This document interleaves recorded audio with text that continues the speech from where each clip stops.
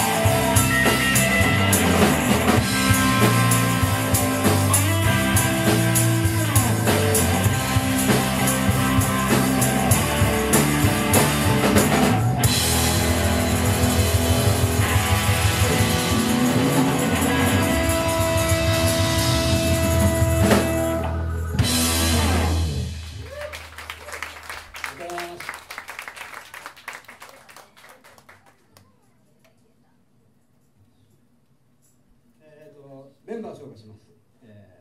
パーカッション樫浦修、ドラム三浦陽一、ベース和久、キーボード北野の真由美、ギ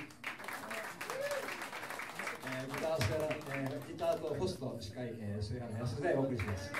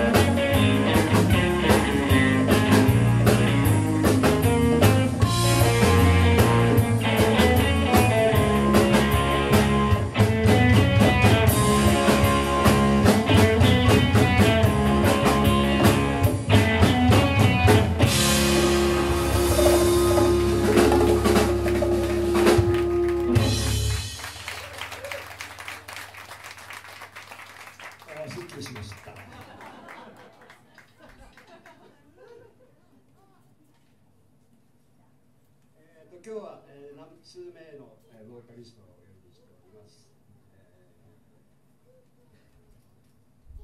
まず1人目、佐藤ちゃんです。どうぞ。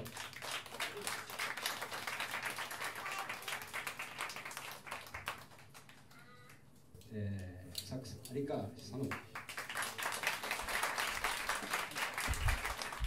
同じくサックス豊島純子。トランペット、田島裕二、トロンボーン中園洋二、中園義也君でした。義也君でした。ごめんなさい。そのついでです。じゃあ行きましょうか。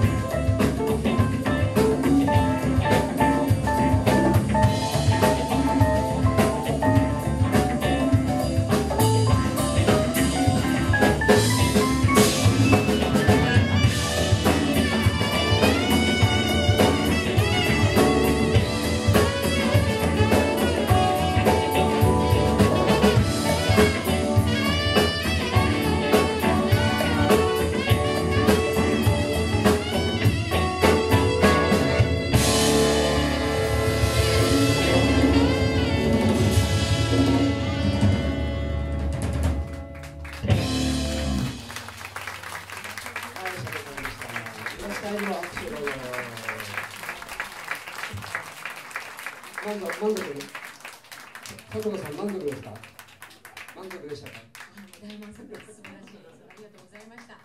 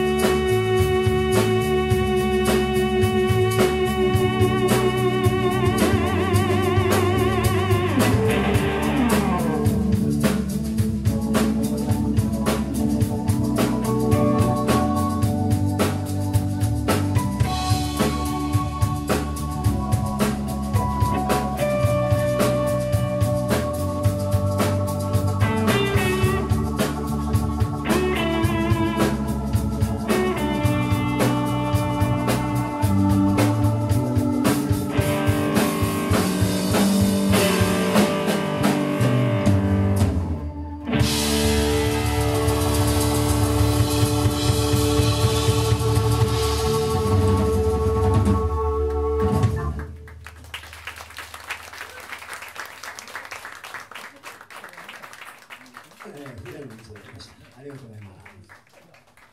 ちょっと私です。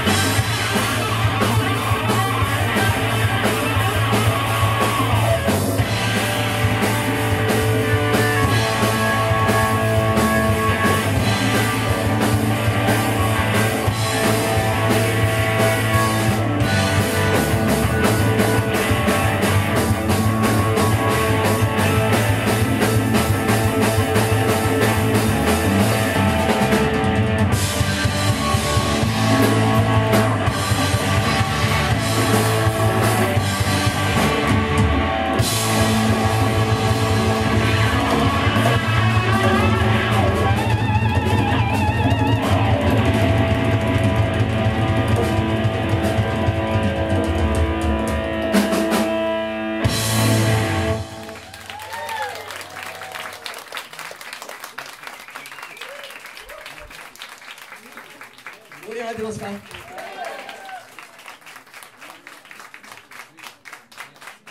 で息子がですね、東京で劇団を主催したり、いわゆる役者業をやっております。それで今一人芝居のツアーみたいのをやっていて、で、鹿児島でもやりたいと。で今週、明日とか、水曜日とか、後で告知します。お手元に、フライヤーがいってると思います。で、今日5分でいいから何かやりたいということでですね、ショートストーリーの、ちょっと、お芝居をやらせていただきます。じゃあ紹介します。末原拓磨と申します。よろしくお願いします。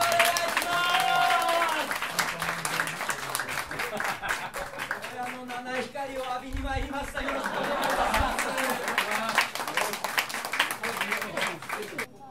改めましてよろしくお願いします。東京からやってまいりました劇団おぼうの主催末原拓磨と申します。どうぞよろしくお願いいたします。生まれは鹿児島、育ちは東京なんでございますが、1年に1回ほどは鹿児島に1ヶ月くらい毎年長期で帰ってきておりましたので、心は鹿児島人でございます。どうぞよろしくお願いします。さあ、僕は脚本家、演出家、そして俳優でございます。演劇をご覧になったことが皆様あるかどうかわからないのですが、演劇というのはどうも静かで退屈である、文化的である。そんな演劇人が果たしてこのようにロック&ロールした場所で一体何をするのかということでございます。さあ、ロックといえばコール&レスポンスだと私考えております。ご存知ですか？コール&レスポンス。なんとかっつったらなんとかって答えてくれるやつですね。フレディ・マーキュリーですね。なんかとギオで「でーお」っつったら「でーお」って書いてくる。でもよろしかろうでございます。よろしいですか？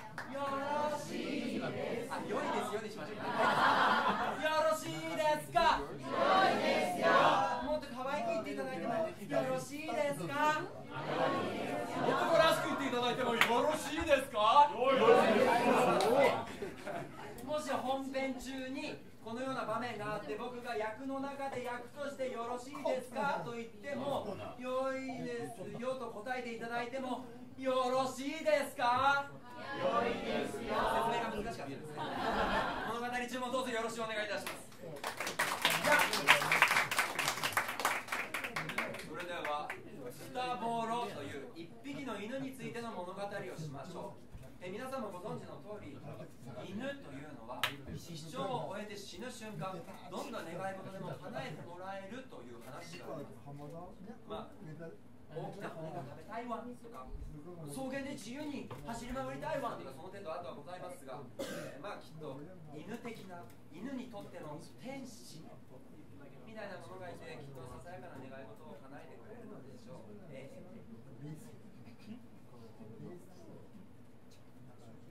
ズタボロは生まれてすぐに幸せになろうと決めた。幸せに犬らしく吠えて生きていこうと決めた。しかしズタボロは醜い犬だ。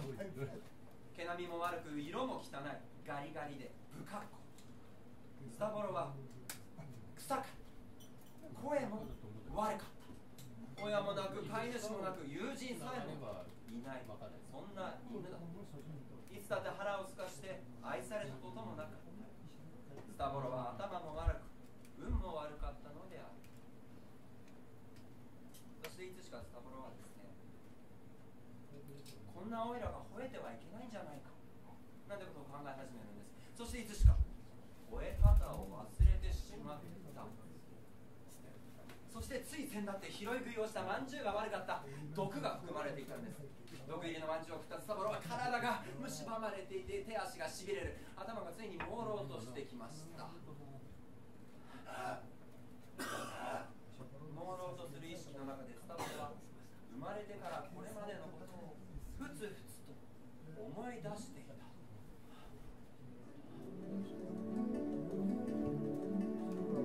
なんでだっけ、どうしてだっけ、いつからだっけ、いつまでだっけ、こんなにとってもめんどくさい。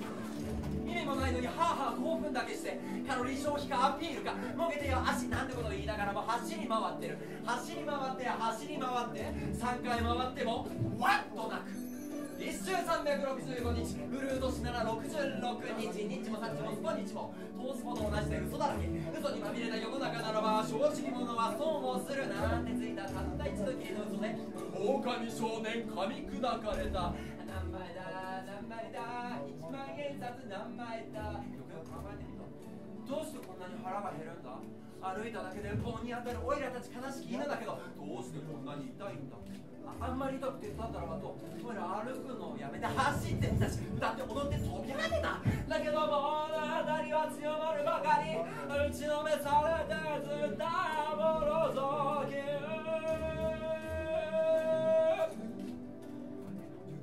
ここだけの話実はおいらただの着ぐるみあんたたちも実際そうらしい綿の代わりに生ゴミ詰めてブクブク太って燃やされよ10歩もくもくもくもくもくもくもくもくもくもく雲に紛れておぼろにごまかすその巧妙な手口に口を垂れたらもくもく木魚が聞こえ出す南明ほうれんほうれん草小松菜人参かいわれ大根おいらの骨を拾っとくれもしくはスープの出汁にしてはいってらっしゃい見てらっしゃいおいらのスープを召し上がってはい酒の魚においらのスープを召し上がれお酒飲まねえと心が持たねえが飲まねえなぜなら飲まねえ神様一体何飲まねえと天を仰ぐも誰でやしない雲の糸神田だ神田だ芥川おいら空の月は好き雲にぐるぐるまとわりつかれたぼやっと光るおぼろ月手がかりになるのは月明かりだけ生まれた時おいら泣きながら生まれてきたでしょみんなだってそうのはずだ最初は泣いていたはずだだけど周りはみんなケラケラ嬉しそうに笑っているだったら口を閉めたきぐらい周りはみんなガーダー泣かせておいらだけケラケラ笑ってたいぜ目をつぶって必死で計算するんだ楽しい思い出母のぬくもり小さな記憶を増幅させてだからケラケラ笑ってやるんだ思い出せ思い出せ楽しい思い出を思い出せ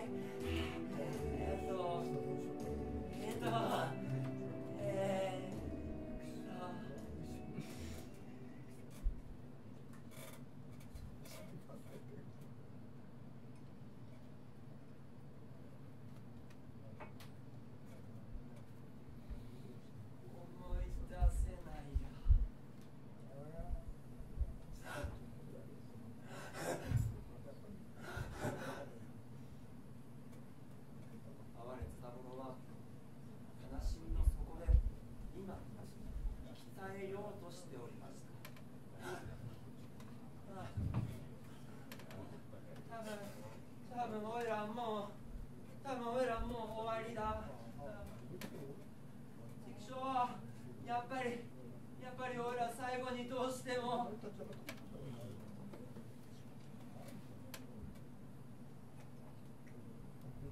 てみたいやと目をやった先につわものが見た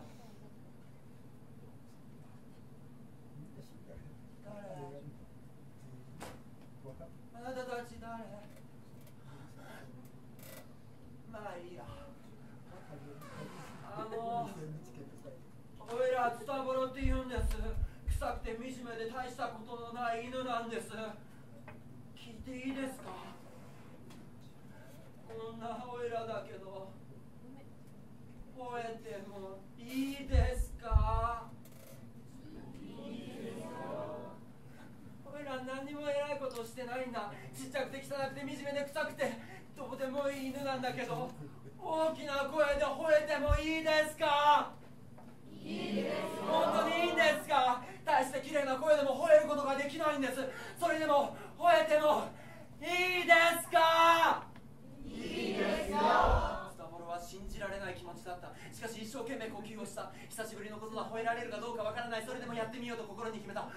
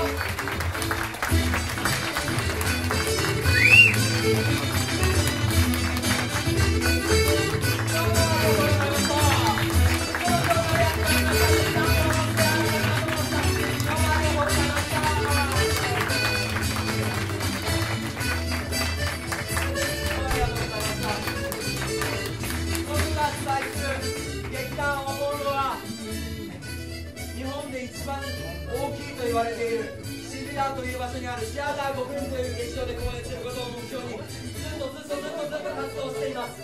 そこで1ヶ月間公演をするためには合計2万5千人の動員が必要と言われました。2万5千、食べたことない数字でした。さあどうする？最初は誰も僕に興味がありません。一番最初は道端で一人芝居をやるところから始めました。誰も止まってくれないところで無理やり見せてもらって、見てと言ってひと夏で1000人の人間に会ったんです。それから本公演をすることになりました。本公演来てくれた人たち167人、この人たち僕はこう言ったんです。もし面白いと思ったなら次は誰かを連れてきてください。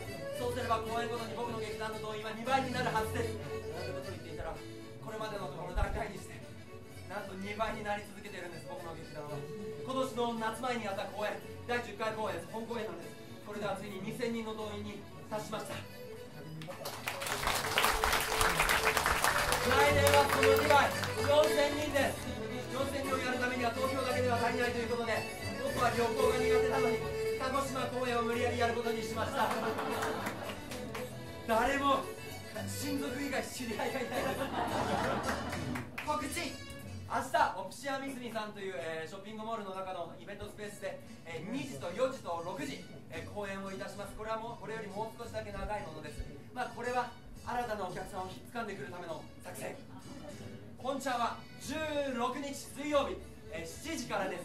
近くにあります素晴らしきデパートマリアガーデンズ7階ルーフガーデンというすごく美味しいイタリアン料理屋さんのパーティールームにて、東京で大好評を発揮しましたハンガーボーイという作品を持ってまいりました。めちゃくちゃ頑張ります。絶対に感動させてみせます。皆様どうぞ、チラシの方が入っております。僕に直接言っていただいてもいいし、来ていただいてもいいです。頑張りますんで、どうぞよろしくお願いいたします。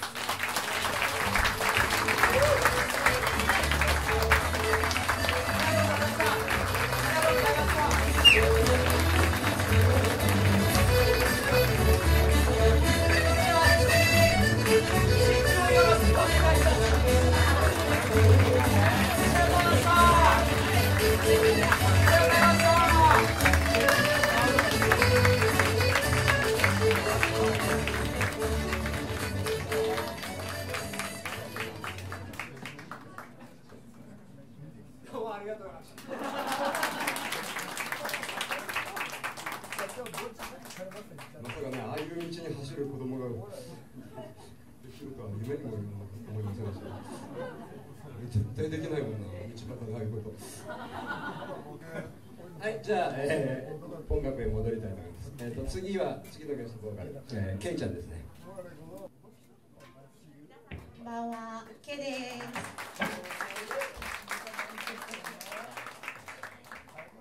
素晴らしかったですね。似てない。でもある人が骨格が似てるって言ってたんですよ。何ですかそれ？親子ですもんね。はい、ちょっと世界観をちょっと置いとけましたかね。頭の横にね。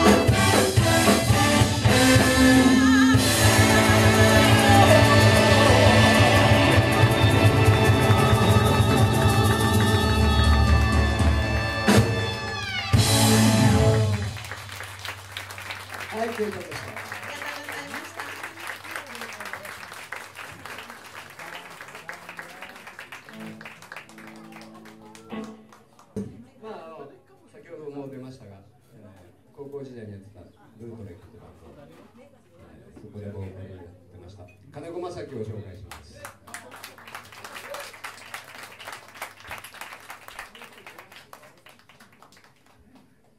ブートレックはですね、まあそこにいらっしゃる柳沢博君ですね。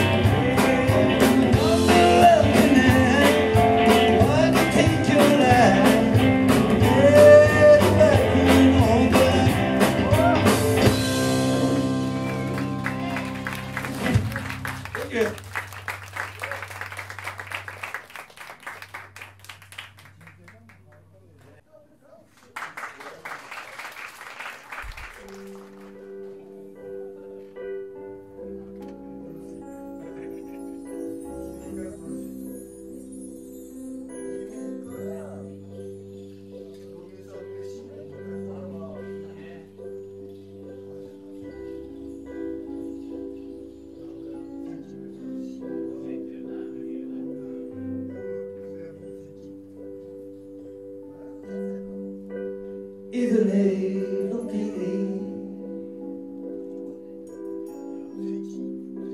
Isn't it a shame how we break all our love and each other's pain? How we take each other's love without thinking anymore, forgetting to give back. Isn't it a pity? Something takes so long. How do I refrain? Not too many people can see we all the same. And because of all the tears, your eyes just hope to see.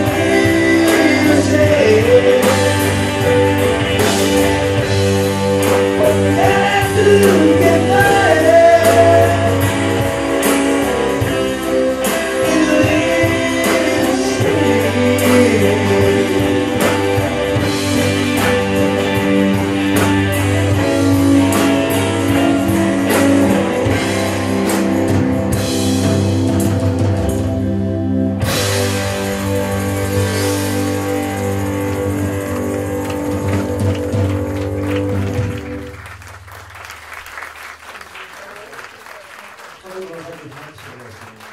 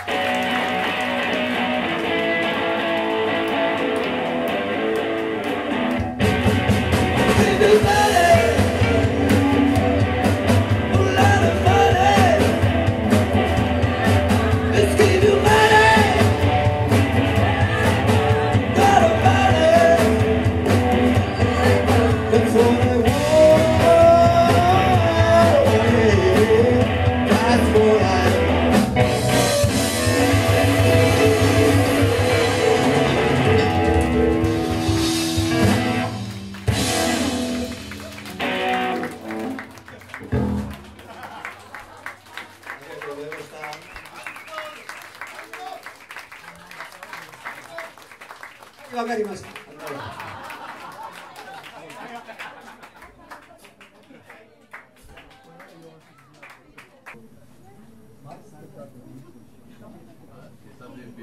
金子正樹でした。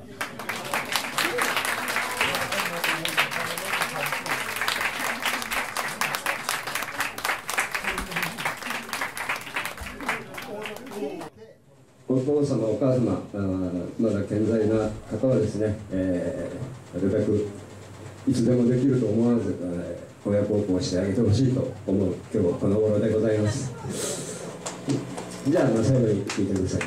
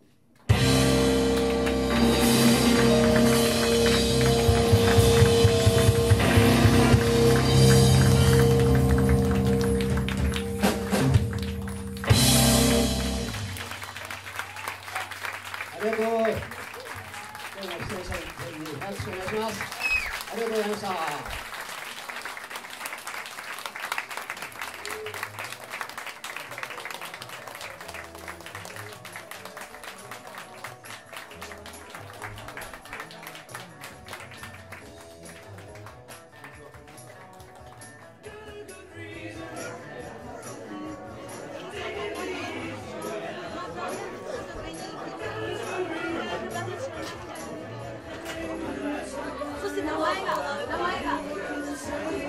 わ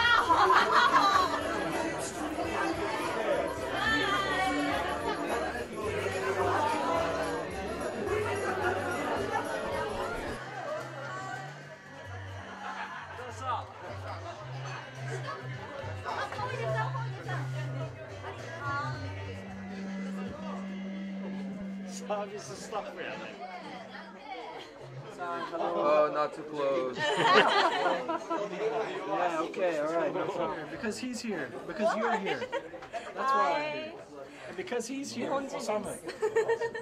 This man right here. Yay! 使ってそう。なんて言われる。下げてください。やめてください。ユキのギターも顔は映さないで。なんだそれ。なんだそれ。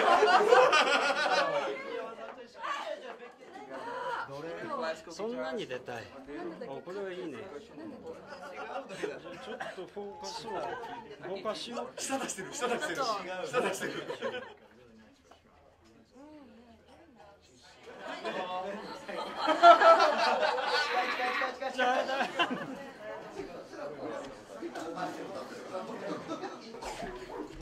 合わないとは思ってんだけどね、やっぱり。ドキドキしごめんなさい。